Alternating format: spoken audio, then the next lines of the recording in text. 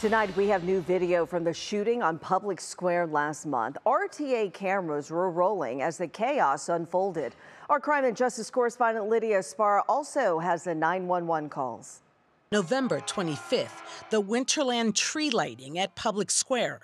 You can see the festivities in this video captured by RTA cameras on South Roadway, West Roadway, and East 2nd Street.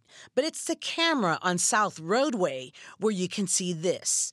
Apparently, shots are fired. Radio to all 3rd District cars got shots fired in Public Square. One male shot at Soldiers and Sailors Monument.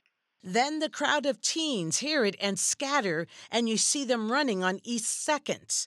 According to a Cleveland police report, officers on the scene tried to break up a fight prior to the shooting. Does the detail have resources to handle it, or are they requesting assistance? On the tape at South Roadway, you see police trying to control the scene, running towards the shots with guns drawn as more cruisers arrive with lights and sirens. Families dragging their children to safety on West Roadway, but not everyone could get out of harm's way. Detail officers down there with a 60-year-old male.